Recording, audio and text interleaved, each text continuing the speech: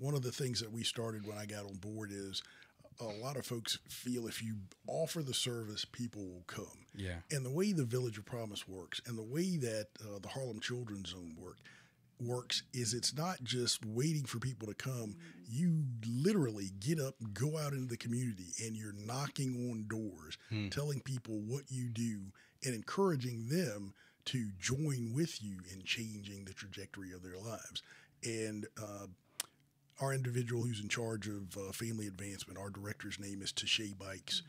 She and members of her staff went out and literally knocked on all 280 doors of the units that are in the Northwoods community, telling people what we do. And that was how we saw growth in things like our GED program.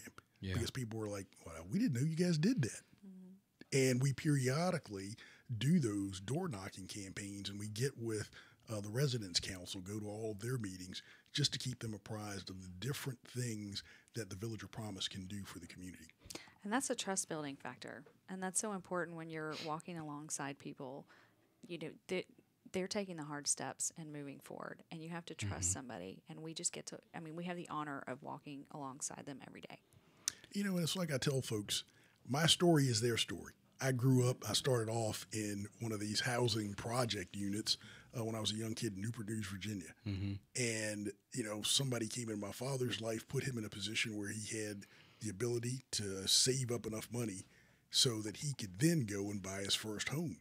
But I know that journey. My grandparents lived in subsidized housing, and I would go and spend the nights with them over the course of, you know, my young life.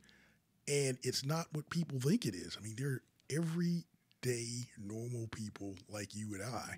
And they just, for some reason, have fallen on bad fortune. And what they need is an opportunity and a chance to be able to change that trajectory.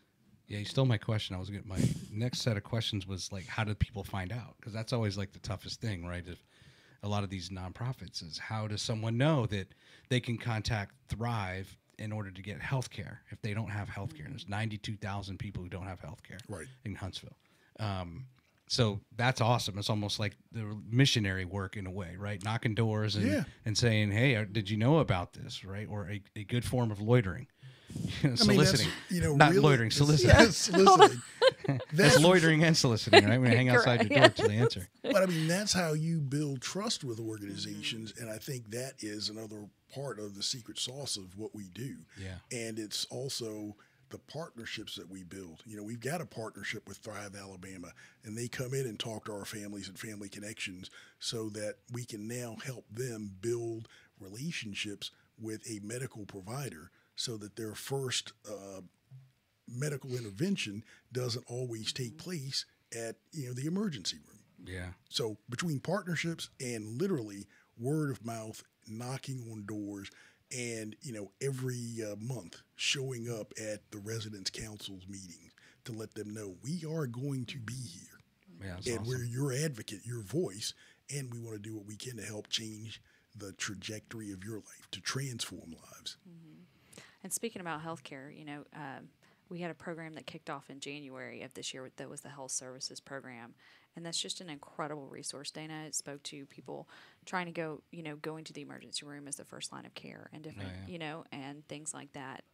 Dana, do you want to talk about health services? Yeah, I mean, our partnerships with things like Heals Incorporated. Yeah. You know, our kids really didn't have a school nurse in our preschool.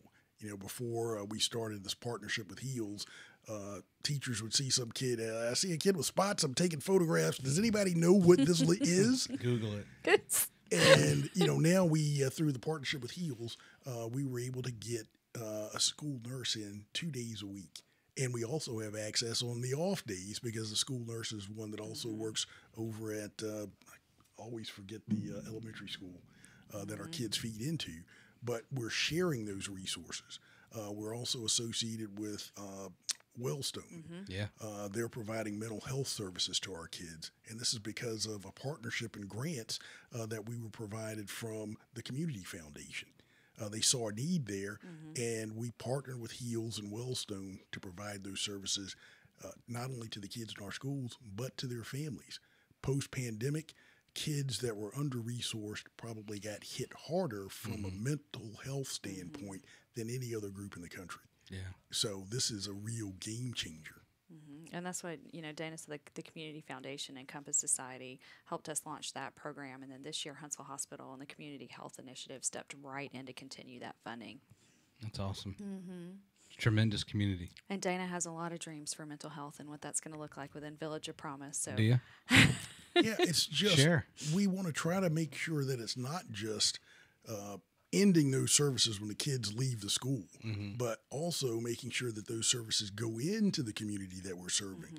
The Huntsville Housing Authority has been working very closely with HEALS as well. So during vacation periods, HEALS' brand new mobile unit goes out to the communities all over the city because kids might not have those services during school break. So now we're taking those services into the communities so the kids maintain access, but also now the parents get that same access. Yeah. So it's just trying to make sure that we can grow that program.